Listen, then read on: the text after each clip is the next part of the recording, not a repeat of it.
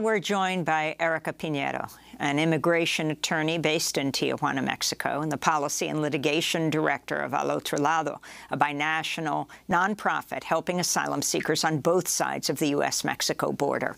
She herself was targeted by the Trump administration, monitored and surveilled. Erika, if you can talk about this double standard, what it looks like where you are in Tijuana. We're not talking about Ukrainians who are flying into the United States where they can find, a lot of bureaucracy. So they, too, are coming through the southern border, but they're allowed in. Yes, hi. Yeah, we've seen thousands of Ukrainians coming through Tijuana. Their trips to Mexico are mostly financed by families and church groups in the United States who help them fly from Europe to Mexico City or Cancun and then onward to Tijuana. Volunteer groups are standing by at the airport. They're coordinating with CBP to give Ukrainians a number on a list, and CBP, Customs and Border Protection, are processing up to 1,000 Ukrainians per day at a port of entry where border officials claimed they did not have capacity to even process 30 other asylum seekers per day for the past few years. The Tijuana government has also provided an enormous amount of resources to Ukrainian migrants, even giving them a municipal funded shelter where they have food, shelter, bedding, all kinds of services available to them. Months after they evicted violently a camp of Black and indigenous asylum seekers who had camped at the border for more than a year waiting for their chance to seek asylum, many of whom have now ended up homeless on the streets of Tijuana.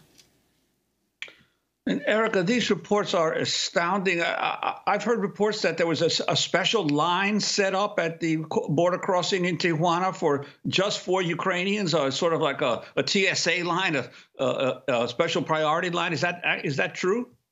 That is accurate. So part of the port of entry was closed down when Title 42, the COVID-related border restrictions, were put into place in March of 2020.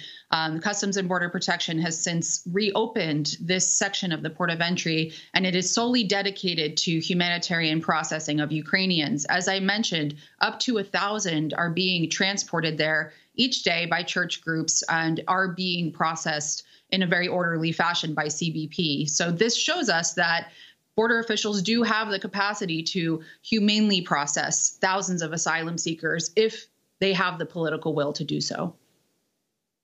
And the impact on others who are waiting, for instance, Hondurans and Guatemalans, there appear to be more Ukrainians being processed for asylum in a few weeks than an entire year of Salvadorans and Hondurans who have been admitted for asylum into the United States, despite decades of having some of the highest homicide rates in the world in El Salvador and in Honduras.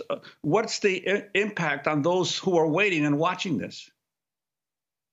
Well, I can say for myself and also on behalf of many of the migrants with whom we work, everyone wants to support the Ukrainians. Of course, the war that they're fleeing is horrific. The way that they are being treated at the border is the way that everyone should be treated.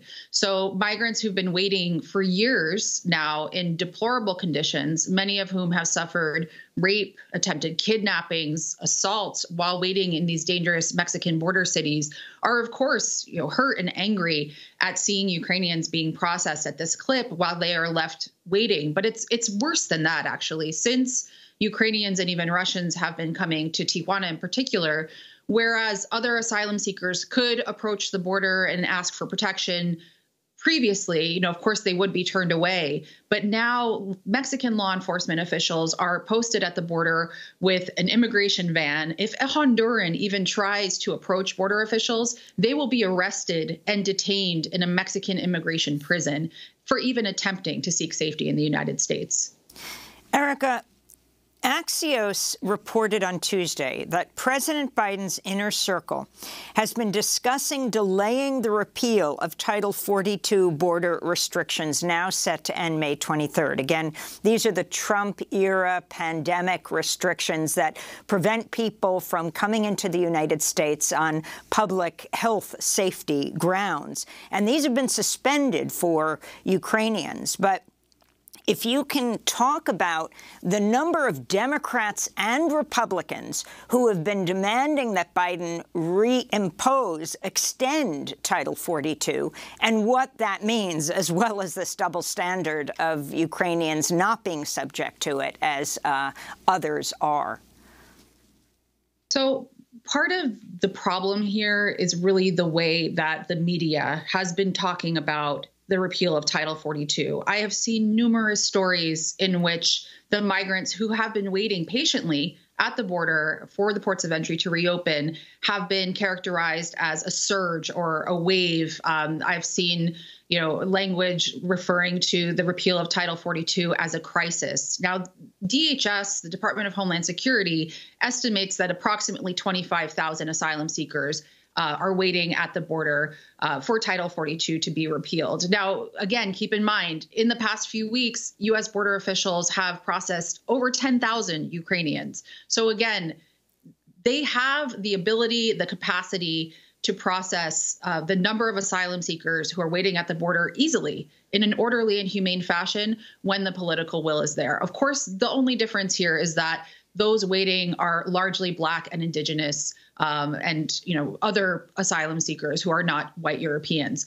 So, I really believe that we need to start speaking about the migrants who are waiting in a different way. I think that's a huge part of the problem. But it's really seeing that kind of rhetoric in the media and seeing that repeated by members of Congress who frankly should know better is extremely disappointing. And it's really dehumanizing for folks who have been waiting patiently at the border for it to reopen. And Erika, there appears to be not only clearly a racial context to this border policy, but also a political or foreign policy context. As I understand it, there's been a significant increase over the past year in the number of Cubans crossing into the United States along the Mexican border and getting asylum.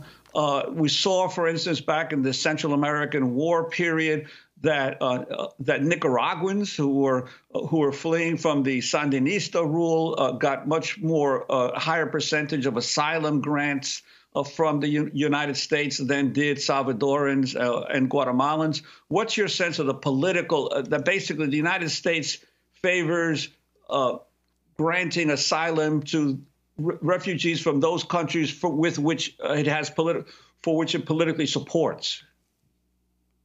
That's always been the case with asylum. Asylum is supposed to be a universal standard protecting individuals fleeing persecution from any country. But in practice, it's always been a political tool wielded by the United States to favor those fleeing regimes that the United States opposes. Now, it's actually really interesting with the Ukrainians. The United States does not grant asylum for general conditions in a country. So generally, I could not get asylum as a Ukrainian just because my country is at war.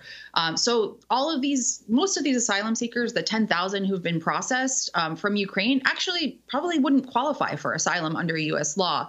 Whereas many of those who are turned away, including Russians who are fleeing the same conflict. I've spoken with dozens of Russians here in Tijuana who protested the war against Ukraine, have been brutally repressed by the Putin regime, fled, the same issue and have been turned away from ports of entry and are waiting here in Tijuana. Now, they would actually qualify for asylum under U.S. law, but are being turned away under the Title 42 policy. So I think there's two things happening here. One is certain nationalities are being allowed to even access humanitarian protections in the United States while others are being turned away. And then once in the United States, whether or not they gain asylum is really a political question rather than a legal one.